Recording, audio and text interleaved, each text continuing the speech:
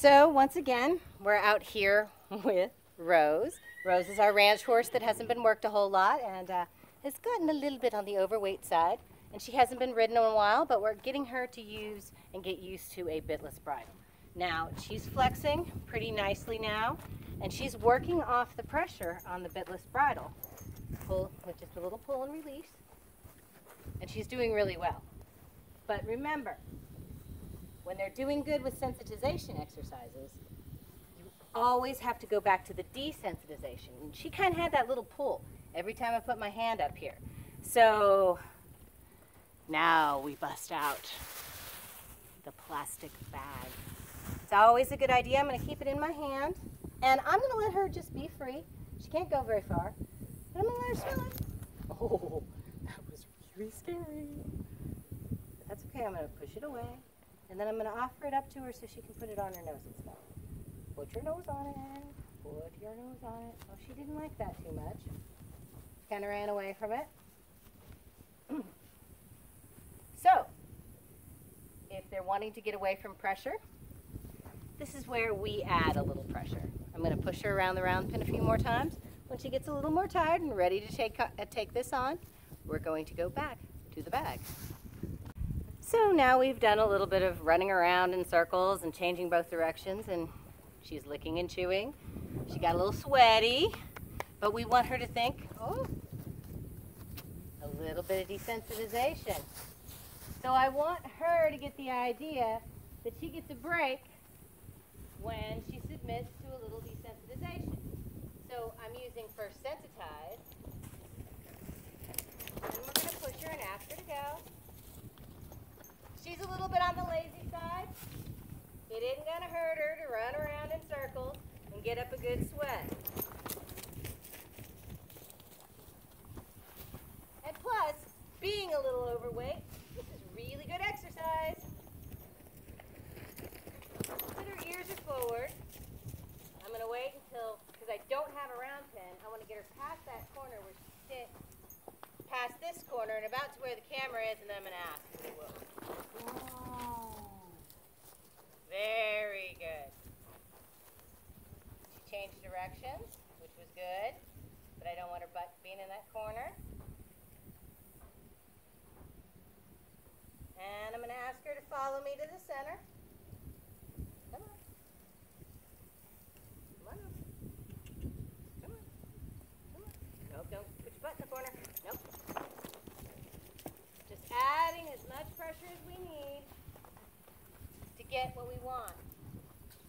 I back off when she does what I ask her to do. And she's figuring it out really quickly. I just have to stay consistent. The only time I want her to stop, I add pressure when she starts to slow down. It's when I want her to stop. Now I'm going to ask her to stop.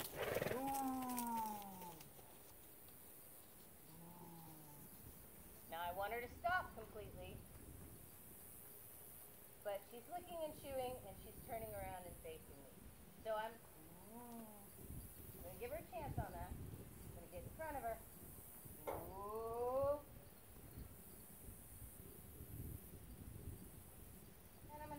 Follow me out, get out of that corner, and walk to the center.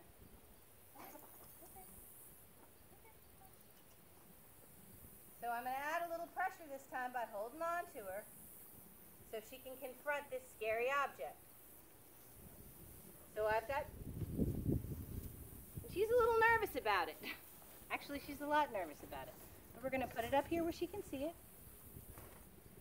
And as soon as she relaxes, I take it away. Relax, and I take it away.